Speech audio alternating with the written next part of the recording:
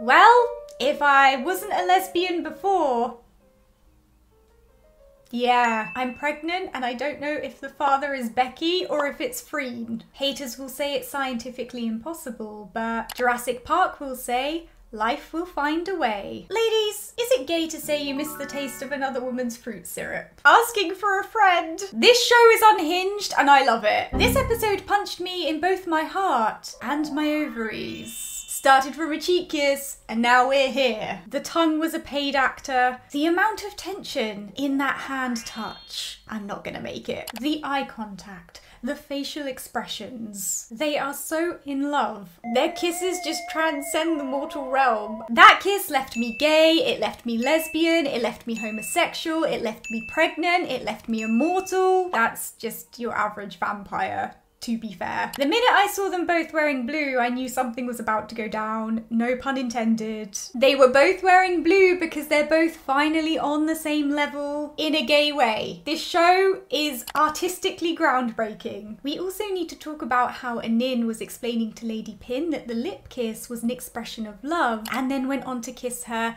again and again and again. It's the details like that that make me love this show so much. The candle wax melting at the end. Poetic cinema. I wonder if when they kiss, Preek sensed a disturbance in the force. Like, I wonder if she just kind of felt it. I feel like she would have. The thing is, like, we all know that Freen Beck have god tier kisses. Like, we all know this, and yet how is it I'm never quite prepared enough for the tidal wave of gay intensity that washes over me every time they put their lips together? I think that after this episode we can safely say that acts of service is Lady Pin's love language and Anin's is physical touch. I was scared for Kuar this episode. Oh my god. Kuar, you in danger, girl.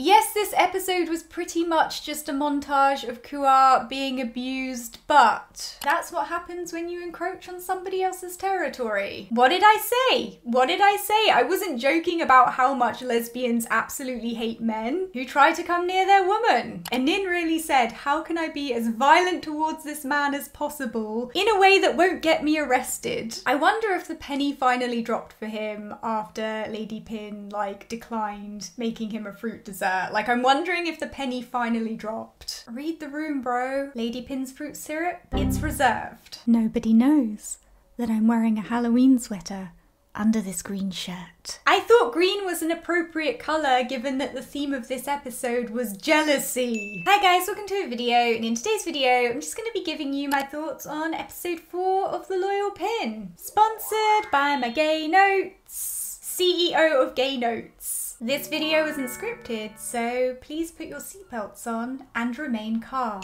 So the episode starts with Lady Pin trying to recover from Cheek Kiss Gate. The cliffhanger to episode 3, and she's caught the gay. She's feeling it now, Mr. Krabs. So she asks for mangoes so she can carve out some of that gay anxiety into the fruit. Meanwhile, Preek and Anin are debriefing about the cheek kiss. I have to say, Preek really reminded me of like a Disney villain sidekick this episode, and Anin kind of reminded me of a Disney villain. She's not doing anything evil, it's just the deviousness. Goodbye Disney princess era, hello Disney villain era. Anyway, Preek is a big fan of lesbian mind games, and she suggests that Anin go out of her way to make Lady Pin jealous, because if she gets jealous, it's a sure sign that she has feelings. So with the whole jealousy thing, on the one hand, I was like, Anin is already well aware that Lady Pin gets jealous. But on the other hand, I guess it's fair to say that she doesn't know for sure if it's lesbian jealousy or genuine gal pals jealousy. And there's a big difference between the two, because only one of these leads to the path of lesbian activity. So Anin really needs to know which it is. The stakes are high. Red wire,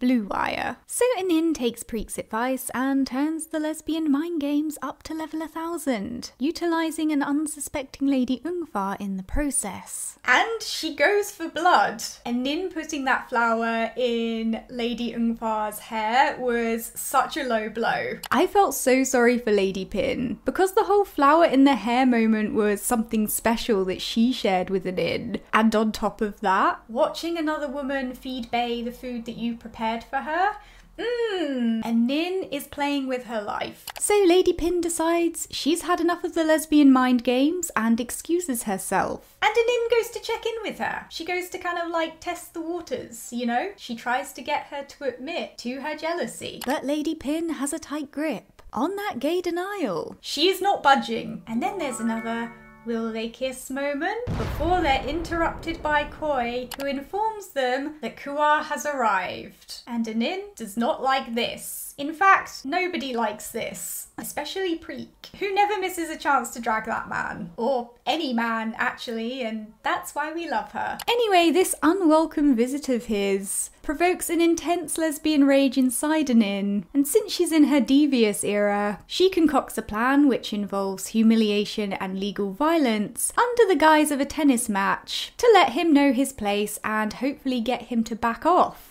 from her woman for good. And Nin is a little scary. I don't like Kuar, but I don't want him to die. But on the plus side, Preek gets a new outfit, and it feels like unlocking a new character almost. Tennis Preek, new outfit unlocked. And then it's the tennis match, which is pretty much just a montage of Kuar being abused and humiliated. But I have no sympathy for him.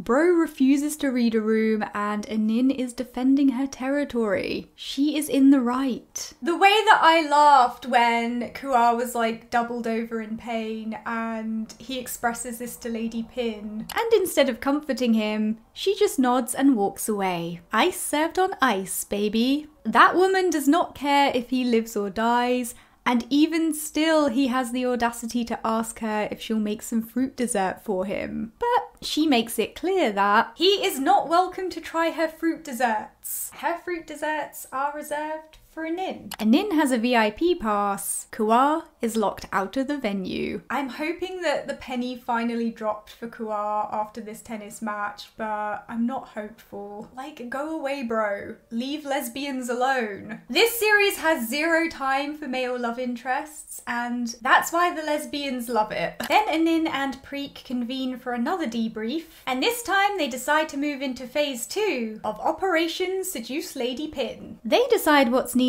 is some Nin and Lady Pin alone time, see a window of opportunity with Princess Patamika going away, and they seize it with both hands. And this is where the line is drawn at Preek being a third wheel in their relationship, because she gets sent away. I mean, yes, the kiss was like my favourite part of this episode, but can we also talk about Preek's acting skills when she pretended to be upset and ran away crying? I did laugh out loud at Preek in this scene. That woman is so funny. Nam and Becky are such a great comedic duo. Give Nam an Oscar, that woman has the range. So, in Preek's absence, Lady Pin steps in to take care of Nin, and she makes her a fruit dessert. It's a sign. This woman expresses herself through fruit. The fruit dessert was practically a proposal. And then it's the thunderstorm scene. I'm not crying, somebody's been chopping onions. This scene punched me in the heart, because not only do we see more of Lady Pin's tragic backstory and also see why she's so scared of thunder